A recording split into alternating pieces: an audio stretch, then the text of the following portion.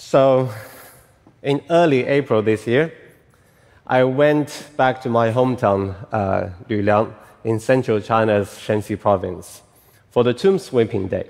The tomb sweeping day, literally, it is a day when we go and clean the tombs of our deceased beloved ones. It is also a day when we go and ask for blessings from our ancestors. And this year, my sister became a new grandmother, and she wanted to ask for blessings from our father for her new grandson.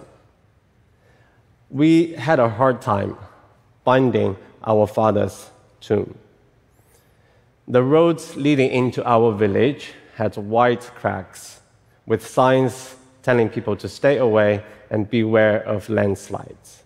Landslides, in my usually dry hometown, used to be just a rare natural disasters. Today, they are man-made everyday threats because our mountains are being hollowed out by coal mining. And these are the very mountains where my father and my grandfather and our ancestors are buried.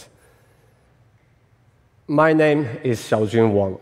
People who are familiar with Chinese language, culture, or history will immediately know I was born in the 1970s because of the character Jun in my name. Jun means soldier, and that back then was the best job in China, and that was what my veteran grandfather had expected me to do, to grow up and become a soldier just like him. I grew up, became a teacher, a journalist, and then an environmental activist. My work today focuses mostly on helping my village, my province, and China to move out of coal addiction, regain our confidence, and build a new clean living without coal. Because I have witnessed how my village, my province, have been destroyed by coal mining and coal burning. My province, over 40%, sits on top of coal and coal mining. At its peak in the mid-1990s, we had about 11,000 coal mines all over the province. And even today, right now, more than 1 million people work at various coal mines. And that means 1 of every 30 people. One of them was my cousin, who also had the name or the character Jun in his name. So he shared the same expectations from our grandfather. He grew up, became a coal miner. 10 years ago, he was injured in a coal mine accident. He got addicted to painkillers. His liver was damaged, and 3 years ago, he died. He was younger than me, and now today, he's buried in the same mountains as our grandfather. Even buried, he's still not free from coal mine-related accidents. We have been told to to relocate our family graveyard. By the end of this year, we need to find new places for our deceased beloved ones. My cousin, our fathers, our grandfather, our grandparents, our ancestors. And that is the reality my province has been stuck in. We are proudly, ironically speaking, the eldest coal brother for China. We produce over 1 billion tons of coal every year. So 1 billion tons of coal is dug out every year from underneath our mountains, and most of that is sent to other provinces and cities to support their economies. This highly centralized coordination mechanism in China is called the sibling mechanism. We support 24 provinces and cities in China. They rely on our coal for their heating, their electricity, their industries, almost everything. And we are very proud to be that. In mid-2021, An energy crisis hit China. So the parents in Beijing asked Shanxi to keep digging and to dig harder and faster.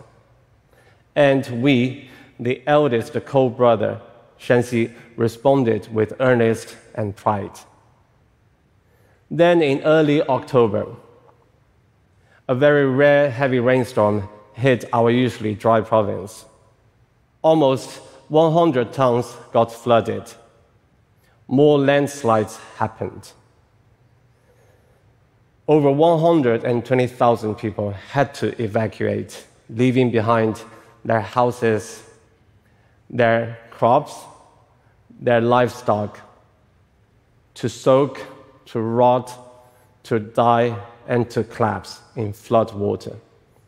At the same time, our governor held a press conference, not to ask Beijing for rescue or for help, but to promise that we would keep digging and to ensure the rest of the other 24 siblings coal supply for the rest of the year. Then, 1 month later, in November, at COP26 in Glasgow, the whole world, China included, promised and committed to a coal phase down. China had also made its domestic commitment to reach carbon emission peak by 2030 and carbon neutrality by 2060. The most effective ways to reach these goals or these targets is to reduce the burning of coal. So clearly, the direction for coal has been very firmly set. Coal has no future.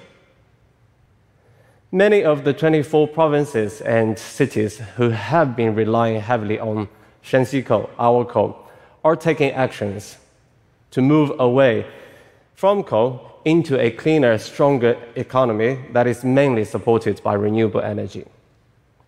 But our province has been told to keep digging and to dig harder and faster because the parents in Beijing are still very concerned about another energy crisis. That is our reality. That is the reality the eldest coal brother, Shanxi, has been stuck in. Burning less coal is good news for the world. Burning less coal is even good news for Shanxi. Because the sooner all the other siblings start to reduce their reliance on coal, the sooner can we start to climb out of coal mine shafts and to look around above the ground for other options and other solutions, in the sunlight, in the open, clean air. Above the ground, we have the highest cluster of ancient buildings in China. Over 75% of buildings that are older than 1,000 years exist in my province. The Forbidden City in Beijing is only 600 years old. And even underneath the ground, our real treasure is not coal. We have ancient tombs that are easily 500 years older than the better-known terracotta warriors. That is our real treasure. That is our real pride. Not many people outside Shanxi know about it, though. In fact, not many people outside Shanxi know much about Shanxi other than coal. We are the birthplace of China's agriculture and culture. We are the birthplace of noodles and bread and wine. We are the birthplace of Chinese language, poetry, and even the earliest banking system in China. People outside Shanxi associate us with coal because that's what we have been giving. So fortunately, Shanxi province, our government, has been slowly waking up and are taking actions to move away. So things are changing, things are happening. But Shanxi alone cannot do it. We alone will not be able to break away from the vicious circle of coal reliance or coal addiction. Beijing and other sibling provinces need to step up with their share and pay back. Just like how our coal has been mobilized to support all these provinces' economy and growth, this mechanism, this sibling coordination mechanism in China needs to start today and bring resources, clean resources, back to us and towards us and help us. In the past 45 years, this mechanism has worked very, very effectively to bring all the technology and investments from the richer coastal provinces in the east to the poorer inland provinces in China. It also very successfully helped China to end extreme poverty for its 1.4 billion people back in 2021. In the coming decades and years before 2030, before 2060, this same sibling mechanism will be crucial for China as a whole, as a big family, to achieve its dual carbon targets, which is carbon emission peak by 2030 and carbon neutrality by 2060. As I said, as a whole, as a big family. That means Shanxi, my province, cannot be left behind, stuck in coal mine shafts, stuck in coal smog, and stuck in collapsed mountains. Only with this policy coordination led by Beijing and also financial and technical support from other sibling provinces can we start to climb out of the coal mine shaft and rebuild our new economy by reviving our ancient history for a more guaranteed future. We have all these ancient buildings, we have all this culture that are waiting to be woken up to actually present and to share with the rest of the world.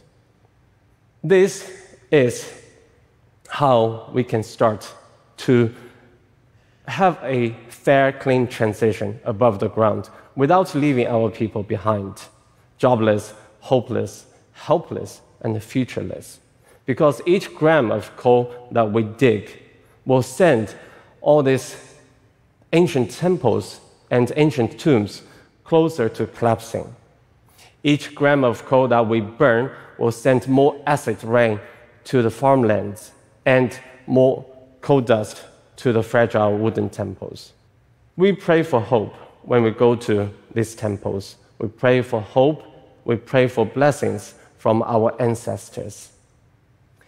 Because we deserve a better future, a clean, a safe, a healthy future for my sister's new grandson. And at the same time, our deceased beloved ones, my cousin, our fathers, our grandparents, our ancestors, also deserve a safe future. They deserve to rest in real peace without having the fear to be relocated in their graveyard. So that's my story. Thank you so very much. Thank you.